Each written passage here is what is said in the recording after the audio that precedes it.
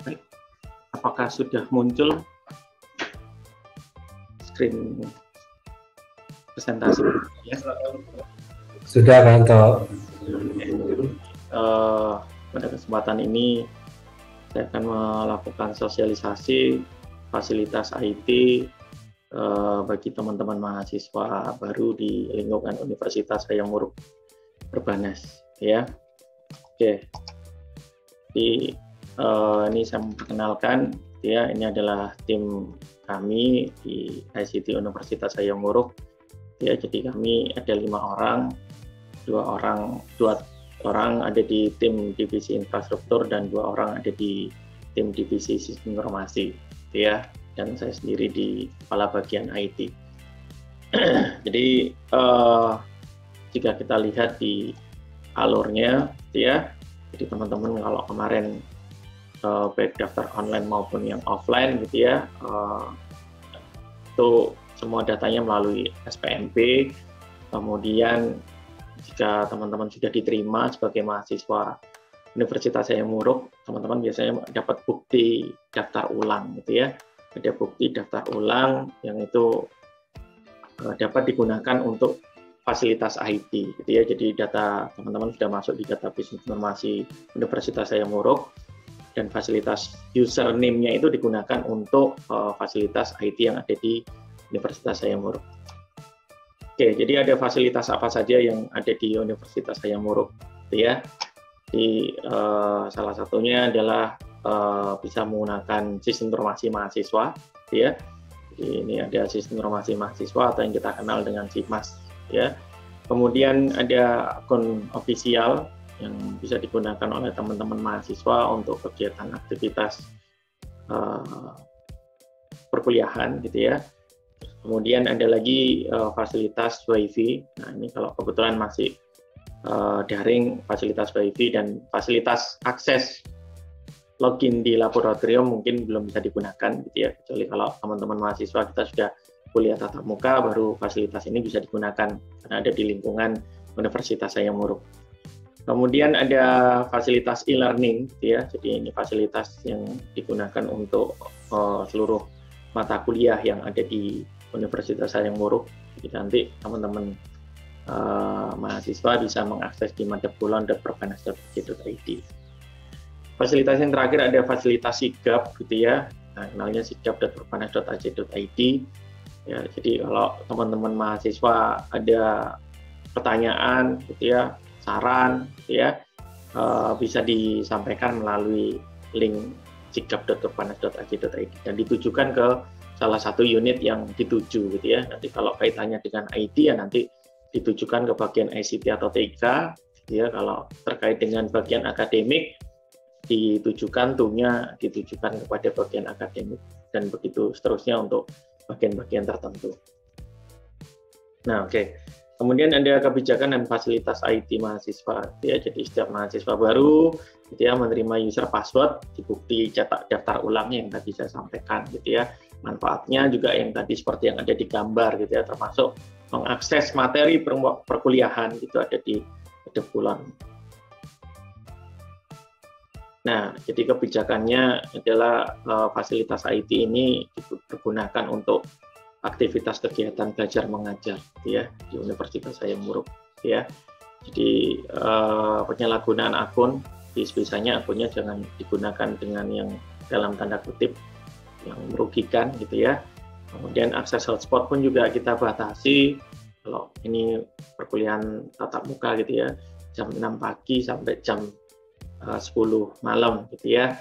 Kemudian akun hotspot untuk teman-teman mahasiswa bisa digunakan untuk 2 device, jadi ada internet gratis WiFi hotspot di Perbanas by Vision itu digunakan untuk 2 device, 2 akun teman-teman login, gitu ya. Dan akun fasilitas IT ini bagi mahasiswa yang statusnya aktif dengan syarat dan ketentuan yang berlaku. Oke, jadi apabila teman-teman mengalami kendala terkait dengan fasilitas IT, gitu ya, teman-teman mahasiswa bisa mengirimkan email, ya, ke bagian ICT. Alamat email kami di ict@perbanas.ac.id atau tik@perbanas.ac.id. Jadi teman-teman bisa sampaikan, gitu ya, kendala fasilitas IT yang dialami seperti apa. Ya, jadi kalau kendala entah lupa password atau apa ya, nanti teman-teman mungkin kami minta untuk melakukan verifikasi gitu ya di email ict@perbanas.ac.id. Oke, jadi ini portal hotspotnya, gitu ya. Jadi portal hotspotnya sign in. Jadi semua ini menggunakan username-nya adalah NIM, gitu ya. Jadi NIM-nya teman-teman 2021 sekian-sekian gitu ya, mengikuti yang ada di ketentuan gitu ya. Jadi nanti passwordnya juga ada 6 karakter yang ada di bukti daftar ulang. Kemudian ini adalah tampilan SIMAS dari Universitas Hayamuruk, SIMAS Perbanas ID gitu ya. Jadi di sini ada seperti papan pengumuman online gitu ya. Jadi informasi-informasi yang di sini teman-teman bisa lihat tanpa harus login. Tapi kalau teman-teman mahasiswa terkait dengan informasi akademik gitu ya, KRS, nah teman-teman harus login dulu. Jadi loginnya di sini, masukkan username-nya adalah NIM, password-nya 6 karakter yang ada di bukti daftar ulang. Oke, sedangkan ini juga ini yang digunakan untuk LMS, Learning Management System. Jadi semua mata kuliah materinya sudah ada di madep kulon gitu ya. Jadi nanti Bapak Ibu dosen biasanya kalau pertama mengajar mengarahkan teman-teman mengambil semua materinya di madep kulon gitu ya, semua terpusat di madep kulon. Teman-teman mahasiswa tidak perlu lagi registrasi gitu ya, langsung saja login, kemudian masukkan username-nya adalah NIM ya, 2021 sekian itu dimasukkan, kemudian dimasukkan password-nya adalah 6 karakter. Ini pun juga sama, kita menggunakan single ID gitu ya.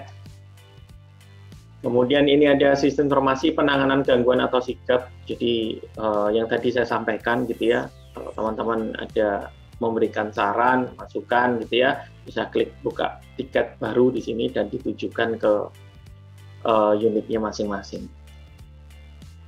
Nah, khususnya untuk login email yang memang agak berbeda gitu ya, jadi tolong ini diperhatikan, login email ini hanya passwordnya saja yang berbeda gitu ya. Dan di login email ini wajib memasukkan ada ad-nya. Kalau tadi login SIMAS, kemudian login e-learning, login sigap, login hotspot tanpa memberikan ad. Khusus untuk login email, teman-teman mahasiswa, ya, alamatnya di Gmail, ya, kemudian dimasukkan lengkap, name beserta alamatnya .mhs.hayamuruk.ac.id, ya, kemudian passwordnya diawali Perbanas terlebih dahulu. Ya, Perbanas terlebih dahulu dan diikuti langsung 6 karakter password yang ada. Jadi yang agak berbeda hanya di login email saja. Ya, kalau tadi beberapa fasilitas IT menggunakan NIM saja, kemudian password, untuk di email menggunakan @mhs.hayamuruk.ac.id. Dan passwordnya juga sama, diawali Perbanas terlebih dahulu, baru diikuti 6 karakter password yang ada di daftar ulang. Oke. Kemudian ini ada login di lab komputer gitu ya. Jadi nanti kalau ada materi praktikum komputer gitu ya, sama username-nya juga menggunakan NIM tanpa ad juga. Ini hanya NIM saja, kemudian diikuti 6 karakter password. Nah, kemudian ini adalah sistem informasi untuk orang tua gitu ya. Jadi teman-teman mahasiswa memang kita bedakan gitu ya. Jadi ini teman-teman mahasiswa juga sama seperti tampilannya di SIMAS, cuman ini khusus untuk orang tua mahasiswa. Ya, jadi nanti kita berikan akun user passwordnya sendiri di luar dari akun yang teman-teman mahasiswa. Oke, untuk teknis perkuliahan gitu ya. Jadi nanti di teman-teman mahasiswa Universitas Hayamuruk gitu ya. Jadi ini perkuliahan online kita ini menggunakan Zoom yang dikelola oleh institusi, oleh universitas, bagian akademik. Teknisnya seperti apa gitu ya. Jadi nanti teman-teman mahasiswa nanti akan melihat bisa login di SIMAS gitu ya, ada KRS gitu ya. Nah, teman-teman mahasiswa setiap kali kuliah gitu ya, login dulu di lamannya SIMAS Perbanas ID, kemudian dibuka jadwal KRS-nya. Di situ ada link.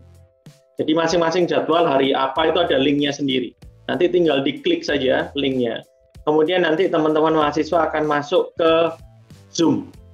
Jadi jangan kaget di Zoom room besar ini nanti akan ketemu semua banyak mahasiswa dan mungkin ada Bapak Ibu dosen.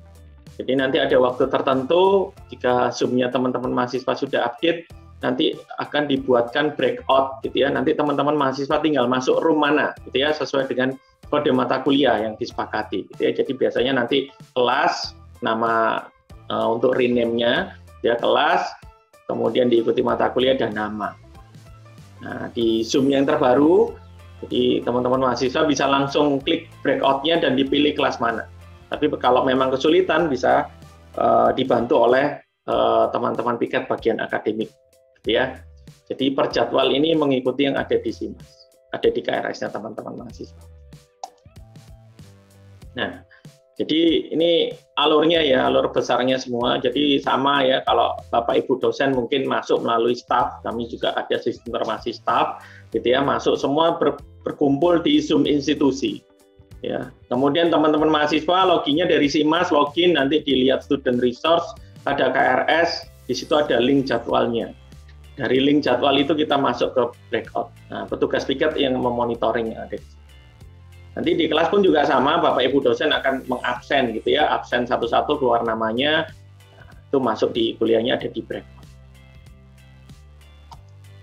Oke, jadi ini ada link panduan. Kalau di semester depan KRS ada proses kartu rencana studi, ini kita sertakan termasuk juga login email. Mungkin login emailnya agak berbeda ya.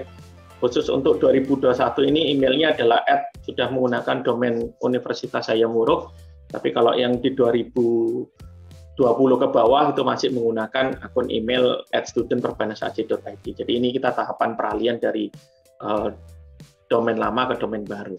Ini nanti bisa saya share gitu ya, agar supaya teman-teman bisa mengikuti panduan yang ada.